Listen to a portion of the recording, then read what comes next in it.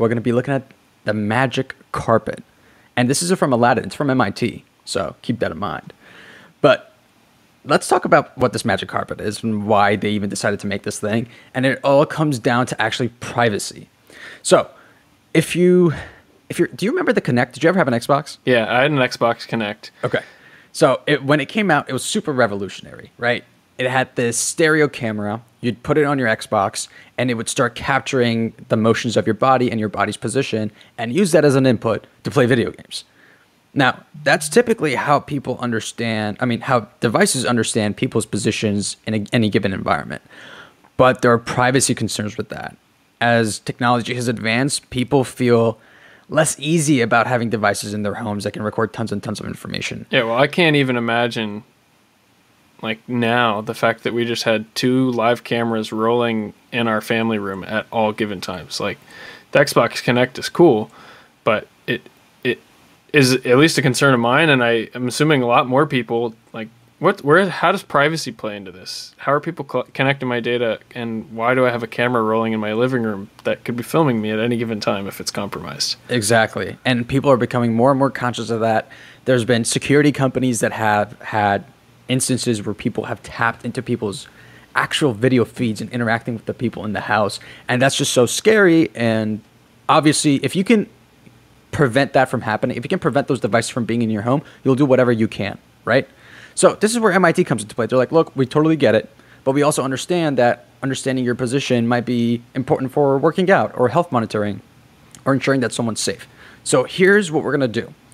We're going to create this carpet that has thousands and thousands of sensors on it, which are recording pressure inputs. So how much someone is putting weight on their left foot versus their right foot as they're doing a certain interaction. And at the same time, taking a video of their body to train a machine learning algorithm. This algorithm then matches these different pressure distributions to a specific, 3-dimensional pose that a human being is doing, so that once you have just the carpet in someone's home and they're stepping all over it, it can come up with an estimate of what they think your body pose actually looks like. Okay, so they have this mat with a ton of sensors in it. They create a machine learning model, and they trained it basically by having cameras on, like we're used to, but we want to get rid of to have more privacy. So they had the cameras on. They're having the sensor mat rolling at the same time, collecting data, and they basically have the people do a bunch of different positions. Standing, where they're doing like push-ups and sit-ups too, I imagine, because it's not just where your feet touch the ground. But then they can take the cameras away, and now using all this data they collected and their machine learning algorithm, they can kind of guess what your body's doing based on your contact points on the ground. Is that right? As always, you hit the nail on the head, man. Yeah, that's exactly what it is. So some numbers here. Apparently, the model is able to detect your 3D position 97% of the times completely accurately. And in terms of your main joint position, so like your elbow, your shoulders, your hips, it can detect it within a 10-centimeter accuracy. So that's pretty accurate. Yeah, that's pretty insane that it can gather all that just based on what is touching the ground and where the pressure is allocated. Exactly, but that's what I was going to get to. It really needs something to touch the ground. So this thing does have some downsides. For example, if you're doing like a floating sit-up where just your butt is on the ground but your feet are lifted up, it can't accurately determine what you're doing.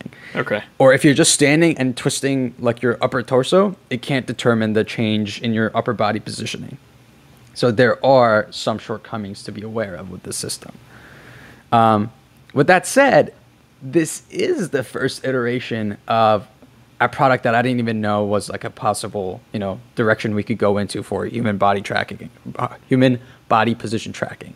Yeah, it's super interesting to me for exercise. Like, imagine a yoga mat you can roll out, and it knows what yoga positions you're doing without having to have a camera on you, so you can be coached on how well you're doing yoga without being afraid that someone might be watching you live doing yoga. And that is perfect for me, Dan, because I'm not sure if you know, I love yoga, but I suck at yoga. I don't want to watch you do yoga. No one does. That's the reality of it.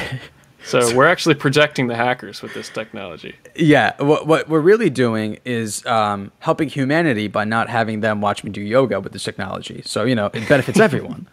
But what's cool about it is that, for example, like you could lay down the mat, and start doing push-ups. And with the pressure distribution, the model would know that you are doing push-ups. And let's say you've put in your body's information, your weight, your age, et cetera, et cetera. And it can count how many repetitions you do. So after your workout, it can be like, hey, by the way, it looks like you did 10 minutes of push-ups, you did 100 repetitions, and it looks like you burned about 250, 300 calories.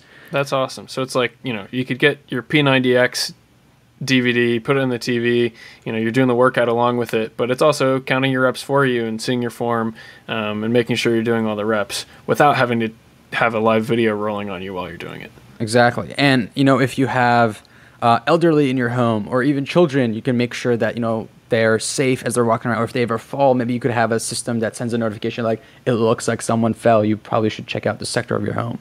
Yeah, that's a huge application. I worked for a robotics startup that was working in the elderly sector. I remember that, yeah. There are more baby boomers retiring and getting older every single day than there are children being born. The age of the United States and the world is shifting heavily over to the elderly, and a lot of these people want to age in place. They don't want to go to a nursing home as they get older. They don't want to go into assisted living. They want to be able to live in the same home that they've lived in for years and years. Which makes sense. Right. But technology like this might help family members and caretakers feel more confident in the fact that their loved one may be able to age in place in their home, knowing that there's something like this that might be able to detect if they fall. Exactly. So, it's a win on the privacy side. It has certain shortcomings, but the developers have already expressed interest in iterating more and trying to figure out how to expand its current capabilities. They did mention that one thing they want to do is multi-person tracking on the same carpet. So I think that's something exciting to look forward to. Yeah, teach me how to dance. And then we can both suck at dancing together on the carpet without anyone looking. See, more wins for the public. But yeah, I think it's super exciting. I'm looking forward to what's going to come out of MIT's CSAIL department. And yeah, let's see where it goes. Me too.